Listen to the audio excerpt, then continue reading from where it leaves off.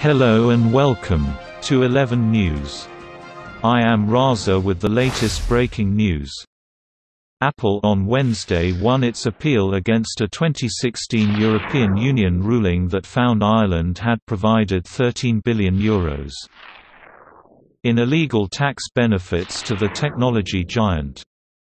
In a significant blow to the landmark ruling by EU Competition Commissioner Margrethe Vestager, the EU's General Court said that the European Commission was wrong to declare that two rulings by Irish tax authorities constituted illegal state aid. In 2016, the Commission found that the rulings, issued by Irish tax authorities in 1997 and 2007, had substantially and artificially lowered the tax paid by Apple in Ireland since 1991.